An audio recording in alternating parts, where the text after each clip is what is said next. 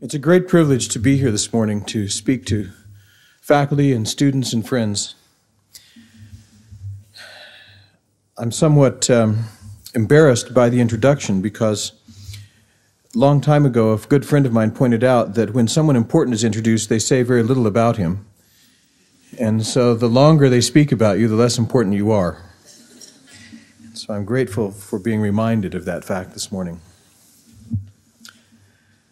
I don't know when children begin to remember, but I do know that my earliest childhood memories are an important part of who I am, though I don't have a good memory for things that I really should remember, things like things that happened to me, people's names, important events. For example, as the president mentioned, I was 14 when I was baptized, but I don't remember many details of what happened. I do remember vividly some things surrounding my conversion, however. Perhaps it's true that you don't remember what doesn't matter to you or what is painful, but I don't think that's true. I remember relatively little about my childhood, but I do know that it was a happy one. I don't remember many details of when Janice and my sons and I lived in Pennsylvania and I went to graduate school. But that was one of the most important and happiest times of my life. In spite of my poor memory, some memories stand out for me. One of my earliest is a game that my mother and I played together. She chewed gum and blew a large bubble as she could, and I tried to break that bubble before she could suck it back into her mouth. I also remember the interior of my grandfather's car. It was dark. It was warm. I, for some reason, particularly remember the seat covering. Gray, rough, musty, but pleasant smelling. I don't know if it was made of horsehair or wool. But once in a while, as I find myself in a car showroom or in a dry goods store, I find myself sniffing, trying to find out, what is that smell? What is it that I'm smelling? And I'm usually unsuccessful. I remember riding in the back of the car with my mother, my grandfather driving, while she pointed at the telephone poles going by outside. I think she was counting them, and we pointed to the animals in the fields, and she would say, "Look, a horse," or "See the cow?" These two shadows of memory come together quite vividly. While my father served in General MacArthur's honor guard in Japan during the Korean War, my mother and I lived with and then sometimes near my grandparents in central Missouri. I remember riding with my mother one afternoon, probably in the fall. We were in the back seat. She was on the right and I was in the middle. My grandfather was in the front driving. Mother blew an especially large bubble this time, and this time I won. I burst the bubble before she could pull it back. When it burst, it was all over her face and all over her hair, and she laughed. But Grandpa didn't laugh. I think he was afraid we were going to get gum on the upholstery of his car. I also remember my first experience with death, though at the time I didn't know that's what it was. The house where my grandparents lived when I was young is gone now. It was torn down after their death because it was dilapidated. I'm told that the large room on the northwest corner at the front of the house was the bedroom for my mother and me when we came back from Colorado after my father left for Japan. But it wasn't until many years later that I remember being allowed into that room. It was a sitting room. In the early days, its large double doors were kept quite closed, and I had to be quiet whenever I was near them. At that time, my Aunt Betty, Uncle Ermin's first wife, slept in the room behind those doors. She was confined there with tuberculosis, which I learned only much later.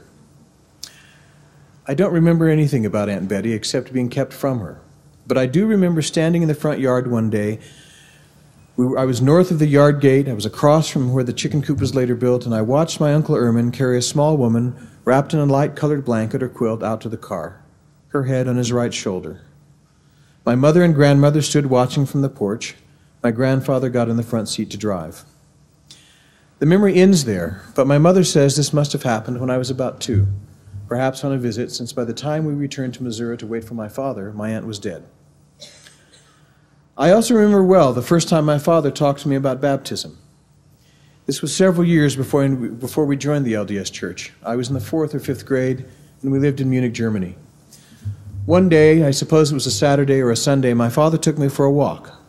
We crossed the highway, now a freeway, west of our apartment building, and we walked along the forest paths with others who were out for a stroll.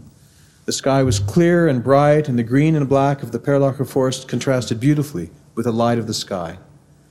My father talked to me about whether I wanted to be baptized, and I agreed. I only vaguely remember being baptized by the Protestant chaplain, but I remember well the event of that conversation. In a certain way, that walk in the Bavarian woods, talking with my father about serious things, has come to define my experience of Germany. Such memories have played a large part in shaping who I am. For philosophical reasons, I don't believe in what many refer to as the unconscious. I can't make sense of it. Nevertheless, it's obvious that there is much about myself that I cannot bring to explicit consciousness. Memories such as those I've mentioned are tips of icebergs floating in my consciousness. They indicate places where matters of considerable weight can be found, even if I cannot explicitly name or bring them to consciousness. They reveal, not by exposure, but by suggestion. Today I would like to speak with you about memory, partly because it is a professional interest of mine, but also because it is so central to the gospel that we covenant to remember every time we take the bread and water of the sacrament. Philosophers have had a great deal to say about memory. Reading and teaching philosophy, I've learned to distinguish between recollection and memory, the former being a psychological phenomenon that's a subset of the latter. Memory includes the things I can recollect, but it's not limited to it. At this point, many of you are going to ask, what in the world can he be talking about? What could memory be except a subjective psychological phenomenon, what I call to mind? I know you're asking that because my children are always asking that. But to think about an answer to that question, consider an example. Like most married people in our culture, I wear a wedding band, and it cannot be reduced to its economic value as a piece of gold, or even to its instrumental value. And that is because, beyond having economic or instrumental values, my wedding band is a symbol of my marriage. It is obviously, as a symbol, connected to memory.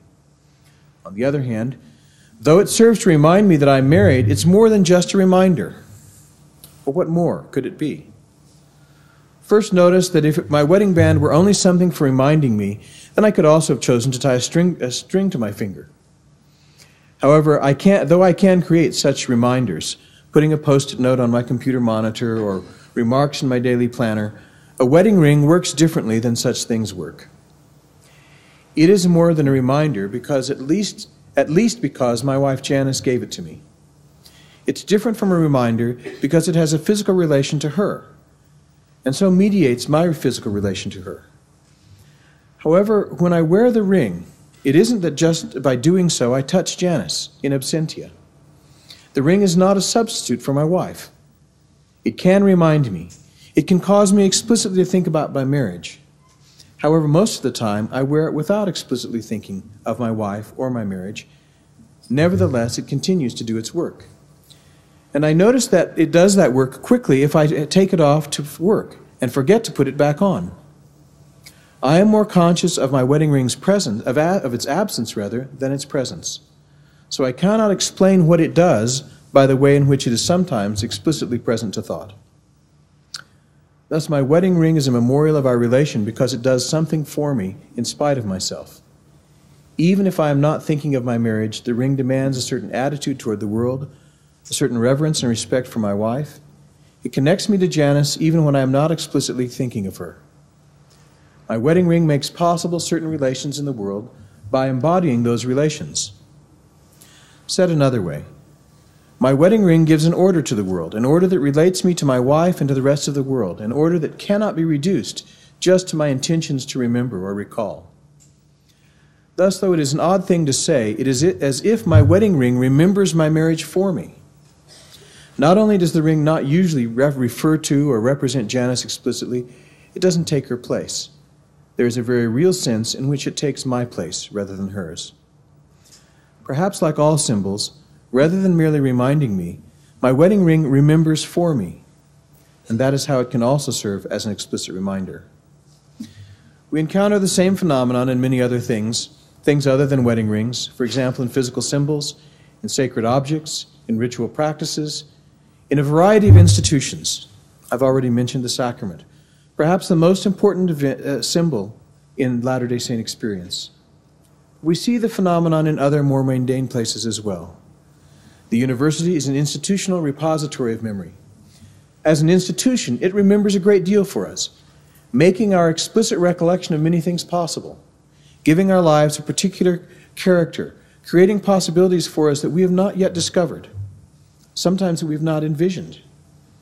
The university is a memorializing object and institution, not only in such things as the library collections, which are obvious and important, but also in such things as its organization and influence, in the academic regalia we wear at graduation, and other traditions, whether we recognize them or not, in our folklore, in our style of gossip, in the courses that we teach, such as our civilization and our history courses and our American heritage courses.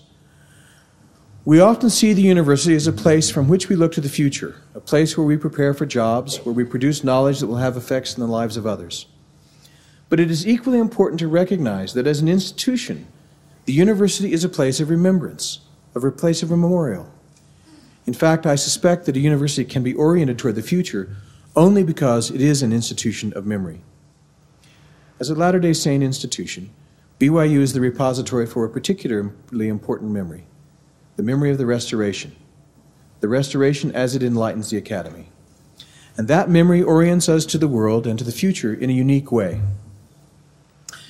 At the personal level, memory resides not only in my subjective recollections, but also in things I may seldom notice, such as the ways I speak, ways that may betray my origins, as when I say Missouri rather than Missouri.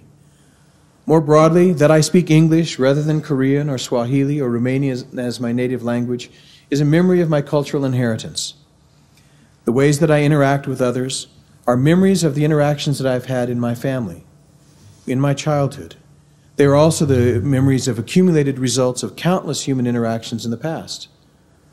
When I joined the church, such things as our pioneer heritage became part of my memory, as did a uniquely Latter-day Saint vocabulary and various social practices. Most importantly, by joining the church, the memory of the prophets became part of me, as did the atonement. I was raised a Bible-believing, Bible-reading Christian. But through my conversion, a vast storehouse of memory was added to my belief, an important part of which is latter-day revelation. While studying the scriptures a few years ago, I was impressed by the importance of memory when I read a passage from the Book of Mormon. At the end of 1 Nephi 1, the prophet tells us that he will abridge the sacred record of his father and that he will give an account of his own life. He then tells us that Lehi prophesied to the people of Jerusalem, but they refused to listen. Instead, they mocked him and sought to kill him. Then, having set the context and the mood of his message, Nephi says, I will show unto you that the tender mercies of the Lord are over all of those whom he hath chosen, because of their faith, to make them mighty even unto the power of deliverance. As I read that sentence, it struck me that we might take this to be Nephi's thesis, his thesis for the Book of Mormon. Nephi and the other Book of Mormon prophets give us to remember the tender mercies of the Lord so that we can be delivered according to our faith. As I reread the Book of Mormon with Nephi's statement in mind, I was struck by how often the prophets begin by calling us to remember the mercy of the Lord. However, given that the Book of Mormon ends with the annihilation of the people of Mormon and Moroni, we may find this thesis startling. How does a record that ends in disaster and genocide show us the tender mercy of the Lord? Moroni's answer is clear. By showing us that the Lord has over and over again been merciful to his children, the Book of Mormon, like the Bible, gives us hope. Hope even when we are in what would otherwise seem an hopeless situation. In Moroni 10:1, Moroni begins his final exhortations. To the remnant of the Lamanites he says, Behold, I would exhort you that when ye shall read these things, if it be wisdom in God that ye should read them, that you would remember how merciful the Lord hath been to the children of men from the creation of Adam even down unto the time that ye shall receive these things, and ponder it in your hearts. And he follows this exhortation to remembrance with an exhortation that those who receive the Book of Mormon should ask the Father whether it is true. In other words, they should ask the Father about the truthfulness of the record of God's mercies in the Book of Mormon.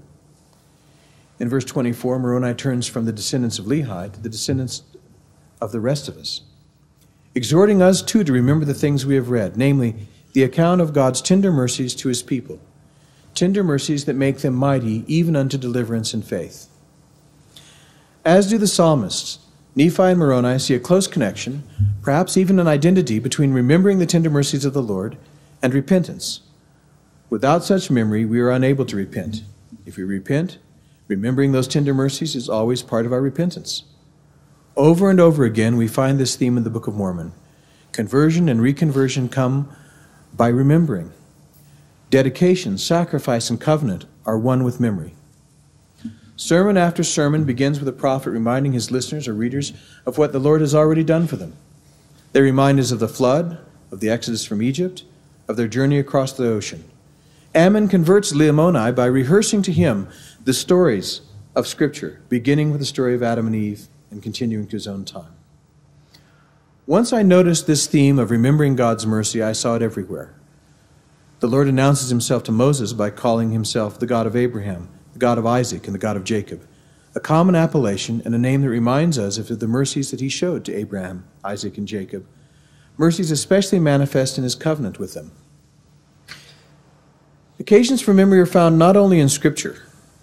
Each Sunday, as I have suggested already, we renew our covenant with the Father by taking tokens of Christ's body and blood in remembrance of that flesh and blood, and by promising always to remember him. I understand the word of wisdom as an ongoing memorial of what we are and what we have promised. One of the most obvious sights of memory is the garment worn by those who are endowed, reminding us of the covenants we have made. We wear sacred memory on our bodies day in and day out. Like the wedding ring, the garment remembers for me, calling me to recollection when need be, but ordering my life and my world even when I do not have it explicitly in my consciousness. Because I wear the garment, I am in the world differently than I would be if I were not. In my own life, the memorializing objects and practices of the church continue to make my spiritual life possible. When I remember the Savior, not only in my recollections, but especially in the way that I live with others, in the things that I do to keep the commandments, I bear witness of his saving relation to me, and as promised in the sacrament prayers, I receive the Spirit. To the degree that I do not have memory, from the readily identifiable and seemingly mundane culture that Latter-day Saints seem to share all over the world, to my obedience to commandments even when I am not thinking of them, to the mysteries and blessings of the temple, I am not part of the body of Christ. I am not one of his adopted sons. Sometimes I find myself slipping from the memory into which I have entered through my conversion. I have sometimes doubts about my testimony. Something happens that I do not understand, and I wonder whether the church is true. Or I may chafe at the commandments or at some policy. I might think myself better than others, sometimes because of education, sometimes because of social status, often for who knows what reason. I may criticize instructors and leaders in church, wishing not out loud and rarely even to myself, but wishing it nonetheless that they had more training in the ministry, that they were better at getting my interest, shifting the burden of my spiritual life to them. Occasionally I find myself bored with sacrament talks, or quietly and self-deceptively scornful of the testimonies I hear on Fast Sunday. I may be able to recall my covenants at those times.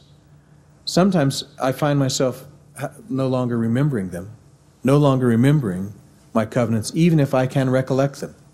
No longer remembering that at baptism I promised to mourn with those that mourn, yea, and comfort those that stand in need of comfort, so that I could stand as a witness of God at all times, and in all things, and in all places.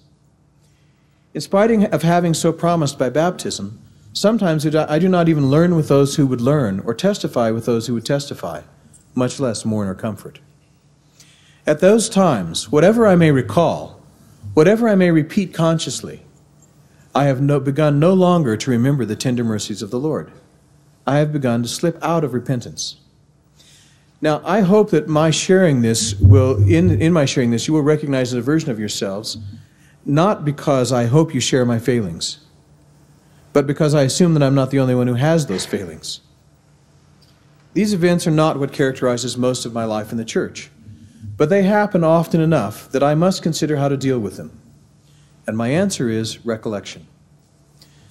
Though memory cannot be reduced to recollection, when I begin to fade and falter, the answer is to explicitly recollect a few events in my life that have brought sharply to my attention what living my life memorializes. Recollecting the visible tips of the largely invisible icebergs of memory helps resituate me, bringing me back to who I am, putting me back into a larger context of memory. So let me finish today by sharing with you a few of my recollections. I share them with some trepidation. Sacred experiences are not to be shared easily like political slogans or loose change. One should be careful about sharing them, for sharing them too often or under inappropriate circumstances strips them of their sacred character. They become commonplace rather than sacred. In spite of that, there are times when we can share sacred recollections with each other to strengthen the testimonies of both those who testify and those who hear the testimony. And I pray that today is such an occasion. The first experience I would like to share is that of my conversion. My father met the missionaries through a friend at work, Robert Clark. I met them through my parents when my mother cajoled me into taking part in a cottage meeting at our house. I began reluctantly, but once I began, I started listening, and I was hooked. I enjoyed the missionary discussions. I liked the missionaries. I enjoyed learning what they taught. To be honest, however, I didn't read the Book of Mormon. I didn't pray about the church very much. However, after several months of discussion, with the rest of my family, I wanted to join the church. We had never attended an LDS meeting, so the missionaries arranged for us to attend the next Sunday, so we could at least have been to church once before we were baptized on that first Saturday in February 1962. Sitting on the left side of the chapel, watching the meeting begin, I was not particularly impressed.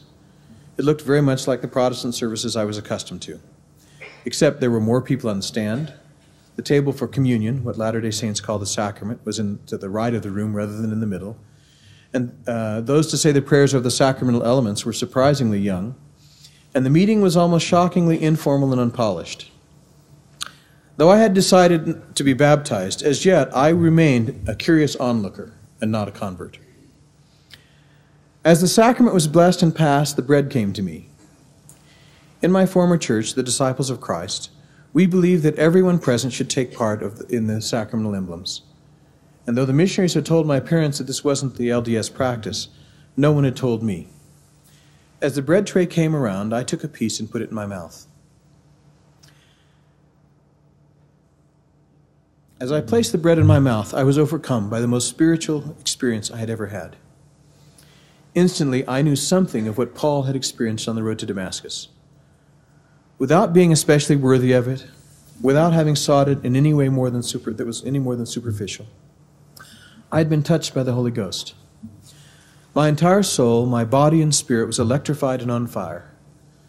Now, rather than thinking it would be a good idea to join the church, that LDS theology was interesting and so on, I knew that I had to join the church. I was no longer an interested spectator. I knew that what I had learned from the missionaries and what I would learn later was true. I knew that Joseph Smith was a prophet, as was David O. McKay, the prophet at the time. Though I had as yet read only a passage here and there in the Book of Mormon, I knew it was the Word of God. Though I had believed in Christ all of my life, for the first time, I knew that Jesus Christ had died for my sins, and I understood something of what it meant to say that. With that experience, I suppose there was a sense in which I could still choose not to be baptized. But there was a more profound sense in which I no longer had a choice. I knew that my life from that point on would be inextricably bound to the Church of Jesus Christ of Latter-day Saints. I didn't know what that entailed, but I did know it was true. I do not know why I was privileged to have such an experience, and others are not. I cannot explain what happened. I only know that that experience provided an anchor for my soul, something to which I can return in recollection when I do begin to falter. Something that takes me back to the ordering and the order of the gospel in the church. This is a recollection that returns my memory to me and returns me to it. It is something for which I am deeply and eternally grateful. That first taste of the sacrament has been the most important spiritual experience of my life because it converted me, changing my life. On the whole, since then, I've lived a relatively mundane life. Though spiritual experiences are common, they are rarely dramatic. I don't regret that. It's important to relearn to see the spiritual in the mundane, to find spirituality even when not emotionally wrought, to recognize that the Spirit usually brings peace and speaks quietly. That is more important than having dramatic experiences, and we must be wary of equating our emotional and spiritual lives. Nevertheless, my first experience with the sacrament was not the only such emotionally powerful experience. Shortly after my family was baptized, my father was assigned to the Korean Military Advisory Group for the South Korean Army. He was allowed to take his family to Korea with him.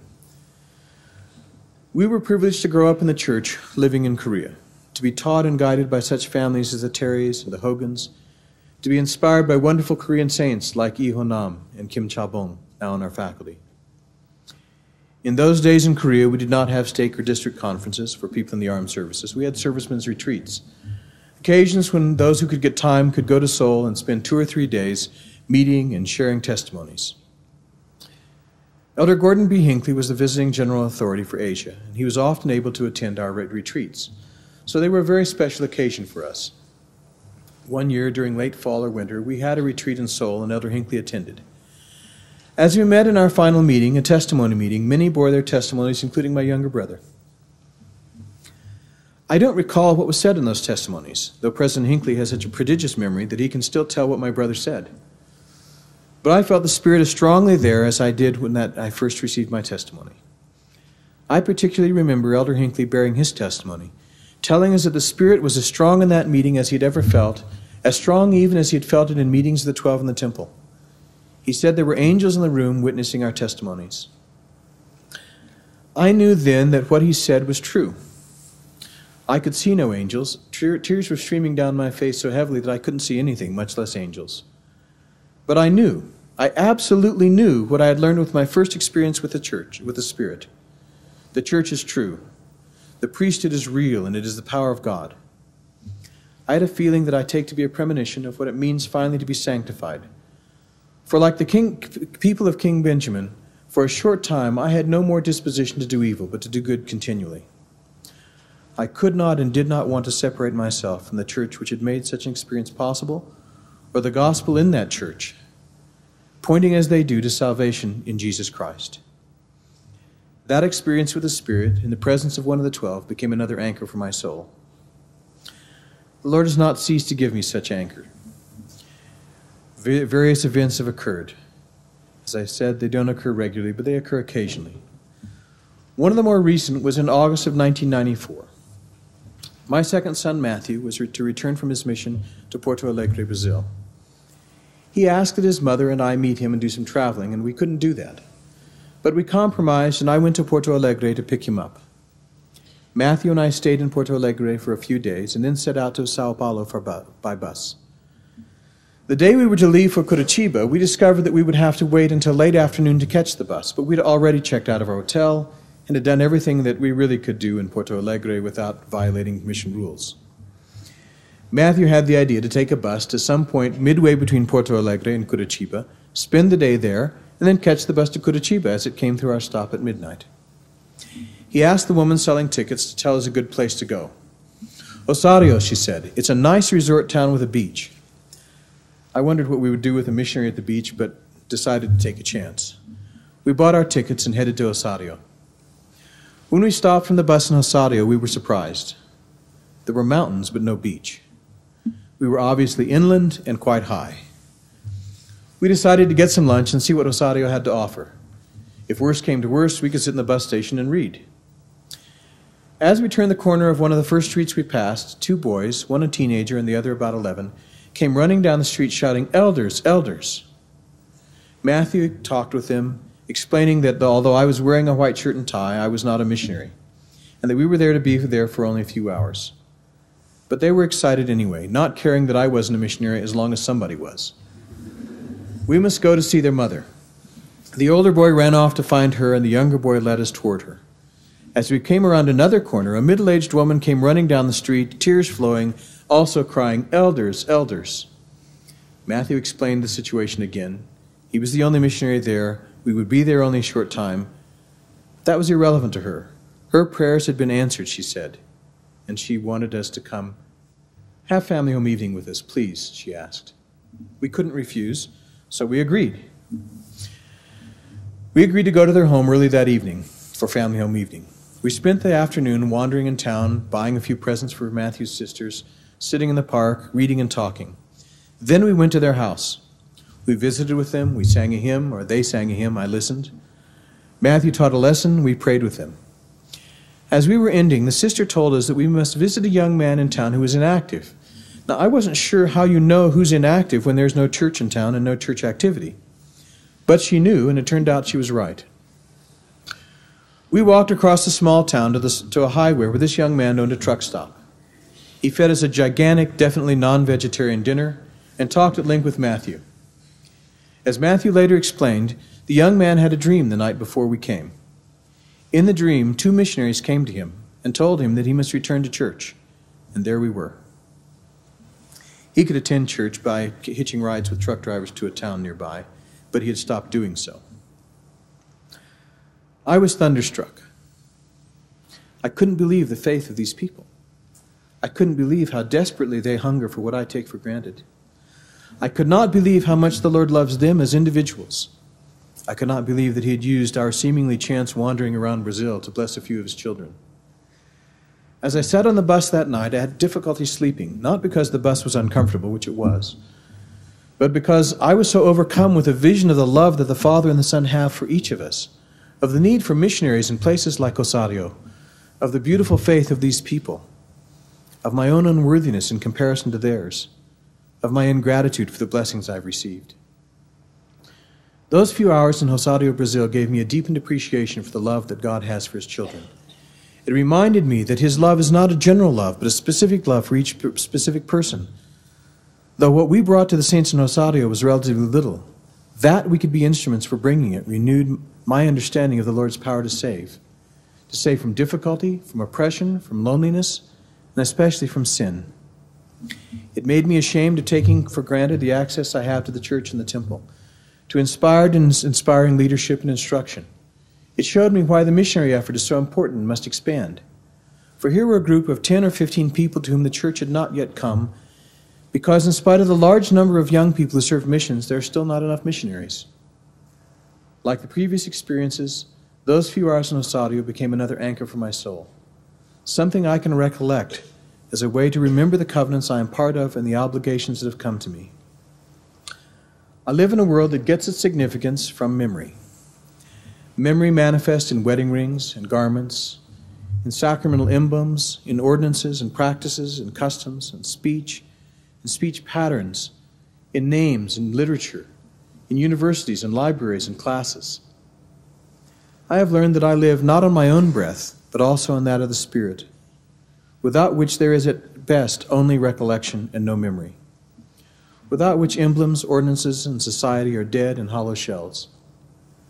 Memory manifest in my speech, our customs and habits, our relations, our ordinances and commandments, transcends and encompasses me, making possible the world I live in by giving it structure. Recollection, calling various things to mind, isn't memory. Nevertheless, recollection can resituate us in our memory. As I recollect my experiences with the Spirit, I take my place again in the memory that makes life possible and good, that strengthens and continues my testimony. Most of you have experienced moments of spirituality to which your souls are anchored. Those who have not yet will, sometimes in answer to prayer, sometimes unbidden. My prayer is that when you face doubt or difficulty, you will recollect your souls by recollecting these anchoring experiences. And though I have no authority to offer spiritual promises, based on my experience alone, I promise that if you will so recollect, you will continue not only to recollect, but also to remember the everlasting gospel, the covenants you have made, in the holy name of Jesus Christ, in whose name I speak today. Amen.